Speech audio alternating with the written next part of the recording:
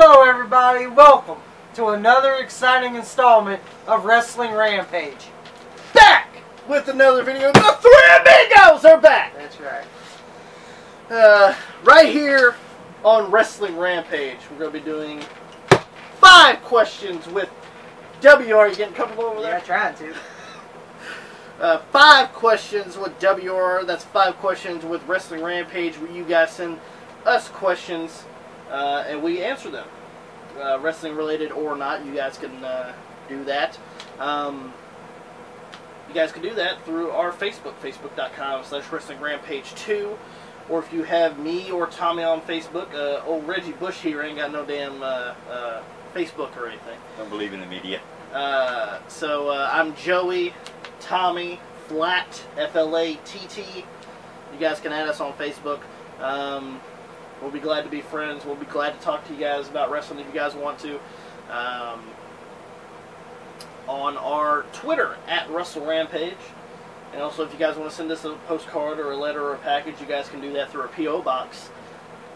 Joseph Flatt, Flatt. Joseph is my real name. And I got to use my real given name because they wouldn't allow us to use Wrestling Rampage.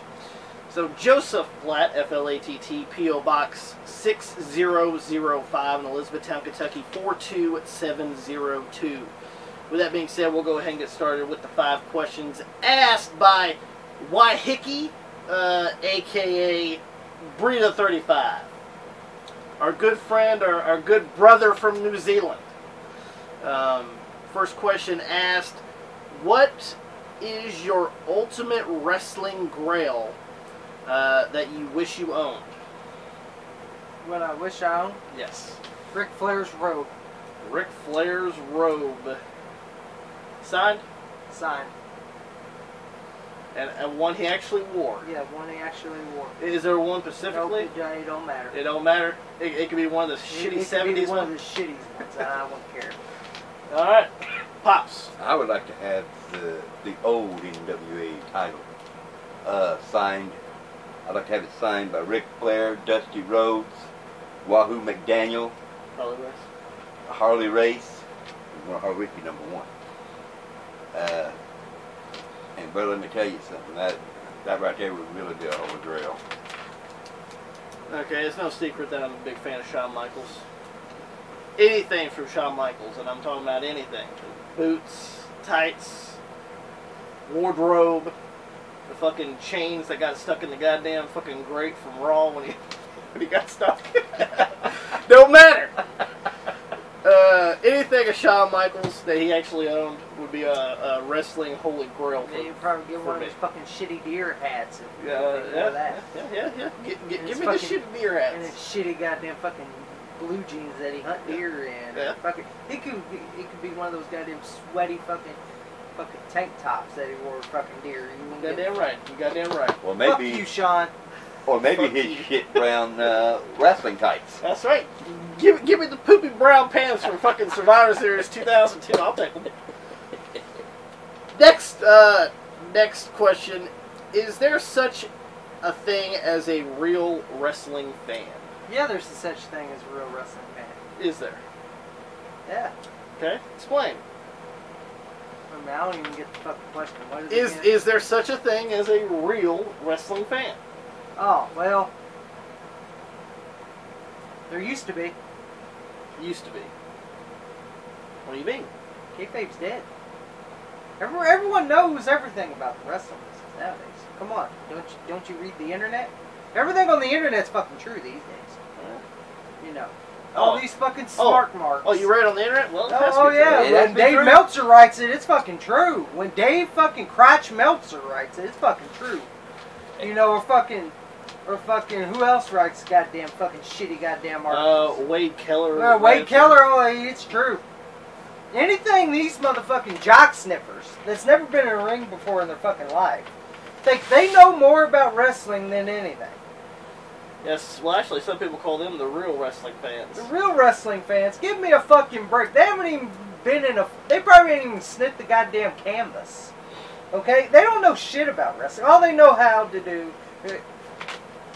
Eric Young and Ty Dillinger gets a 1 star because it wasn't like the fucking Young Bucks who lick my balls. Because it wasn't a New Japan Pro Wrestling match. Because it wasn't a New Japan Pro Wrestling match, and all the New Japan wrestlers lick my hairy nuts. Yeah, that's Dave Meltzer for you. Fuck you, in your fucking indie fucking bed. Dave Meltzer, you probably fucking fuck every indie guy, don't you? In the fucking Pro Wrestling Gorilla and fucking New Japan. Fuck you. You probably fucking rape them every day, don't you? Pops, is there such a thing as a real wrestling fan? Well, I don't know. I think I'm a real wrestling fan. I've been watching it ever since I was a boy. Seen a few of the matches. Boy. Yeah. There's my boy.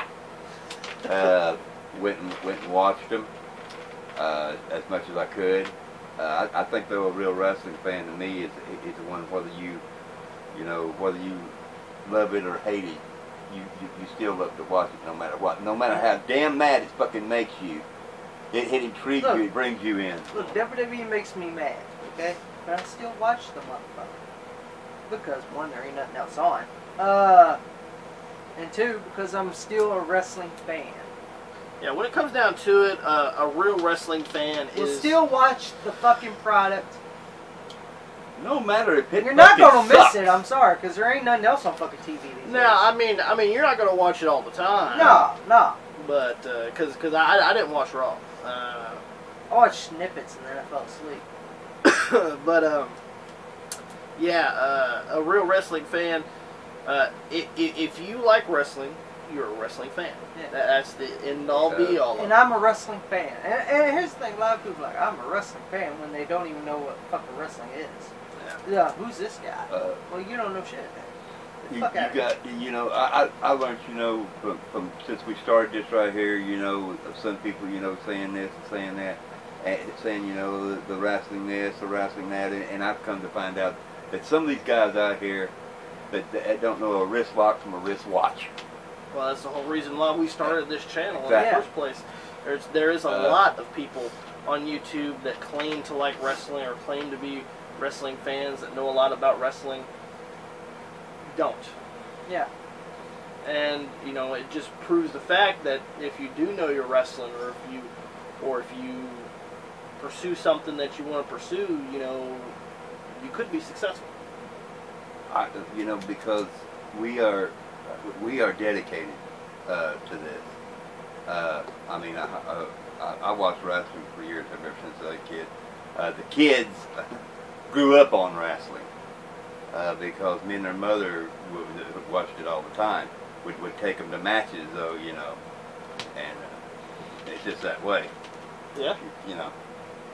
And to me, there is a real wrestling fan. No matter what else any other say, these fucking marks out here, fuck them. Yeah, let us know in the comments below if there is a real wrestling fan. Well, you don't want to touch that over there? I'm just waiting for the next question here. Next question! Here we go! Next question is, how would you rank the top 5 women in WWE? Top 5 now. Now. Well, I'm assuming now. I'll go ahead and go to number 5. Okay, go ahead. Number 5 is going to be Sasha Banks. Okay. Number 4 is going to be Nia Jax. Number 3 is going to be Natalya. Number 2 is going to be Charlotte Flair. And number 1 is going to be Alexa Bliss. Alright. Pops. How would you rank the 5 top women in WWE? Wow. Sasha Banks, definitely.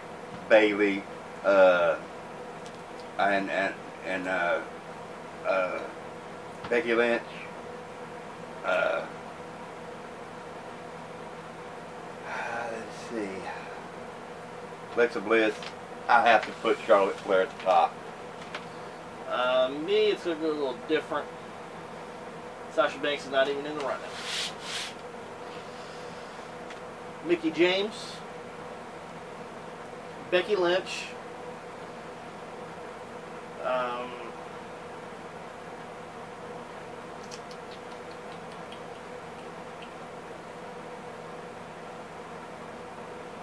Natalya. I go with third. Because at least she won the fucking title. And, yeah, after she was flounder for fucking years. Charlotte and Alexa Bliss. Yeah. Actually, this leads into the fourth question. Alright. Do you think the WWE, the four horsewomen of WWE have seemed irrelevant since the roster shakeup? Absolutely. Yes.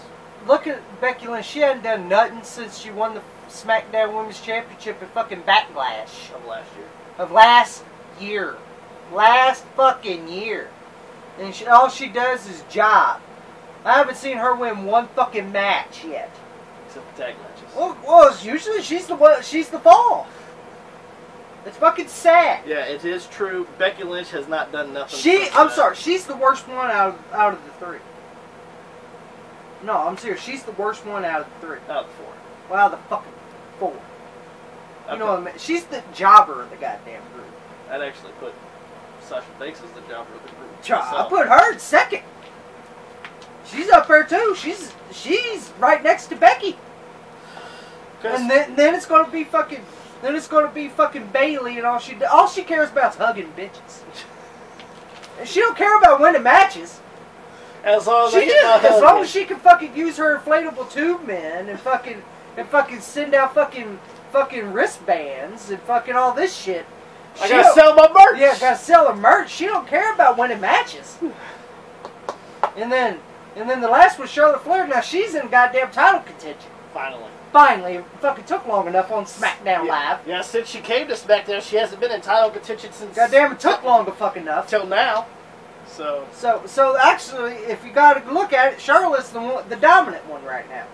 She was the dominant one to begin with. Well, there you go. She's still the dominant one. Pops. Have they seemed irrelevant since the shakeup? Oh hell, definitely. Now you know you see shit. You know that like the what is it? The cage fighters of the women. Of UFC. Yeah.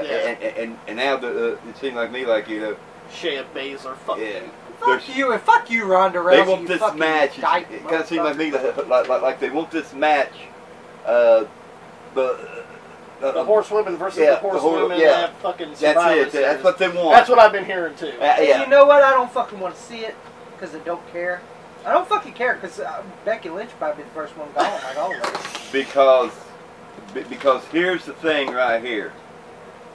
I think fuck the women. UFC. I think UFC the women of WWE will lose it because they want to bring that right there bar up for the women of the NFC or whatever the fuck they are. It's UFC. Well, whoever the fuck they are, I think they understand their own fucking shit.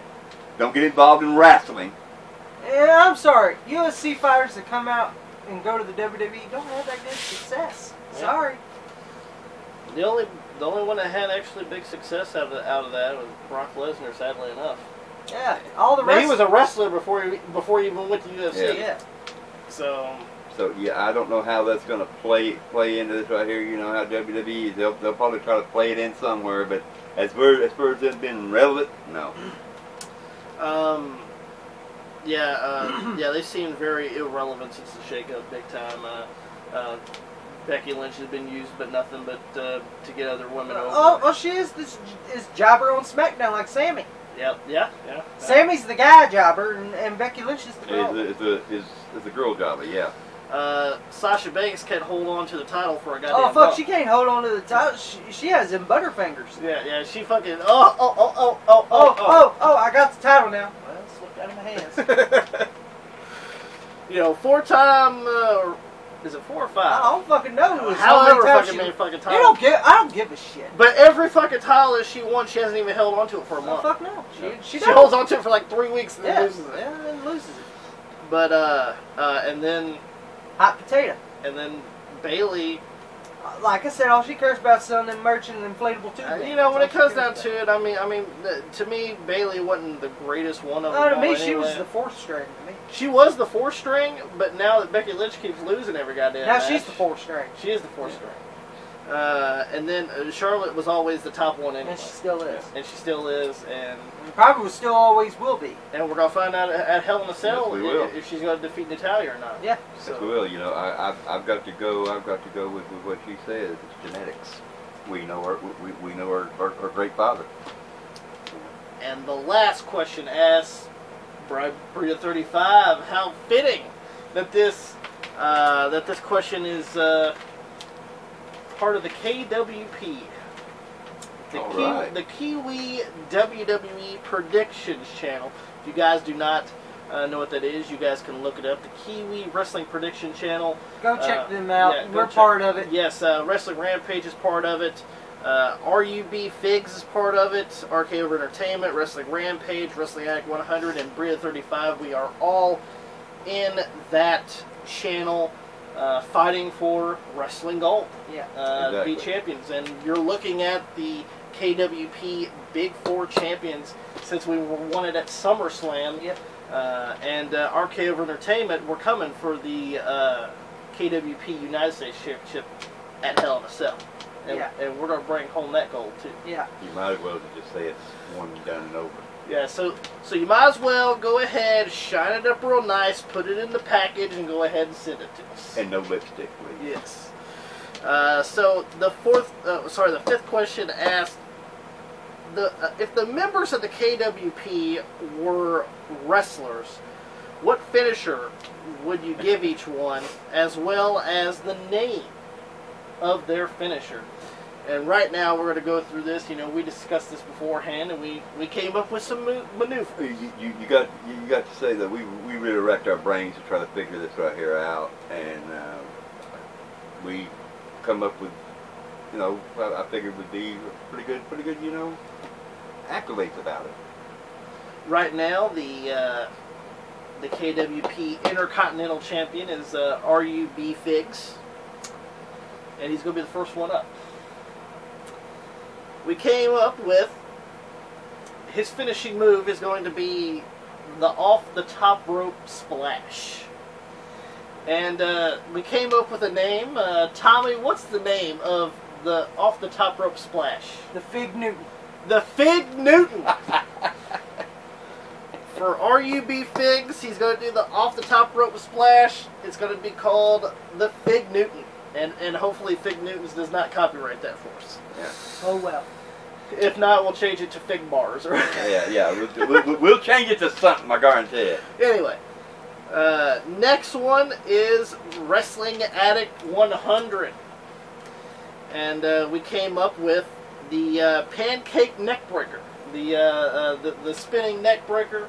If you guys don't know, Albert A. Train had it for a short period of time when he was Albert. Yeah. Yes.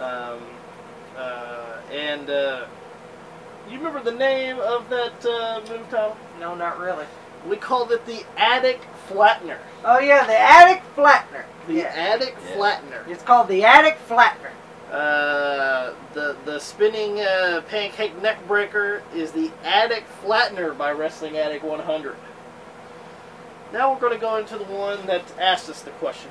Brita 35. Brita 35. Yep. We came up with